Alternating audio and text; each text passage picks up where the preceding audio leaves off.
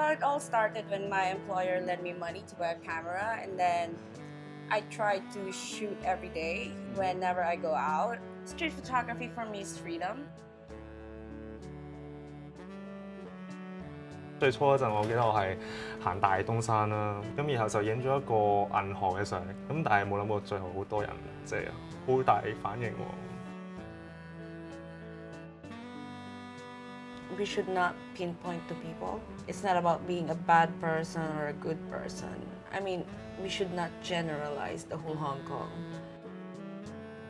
I've been here for, almost a decade, and I think I want to record whatever is happening in Hong Kong. It's either day-to-day life or the politics or whatever is wrong with the system. But whatever it is, I will always try to record it. What can you say about the younger generations of Hong Kong?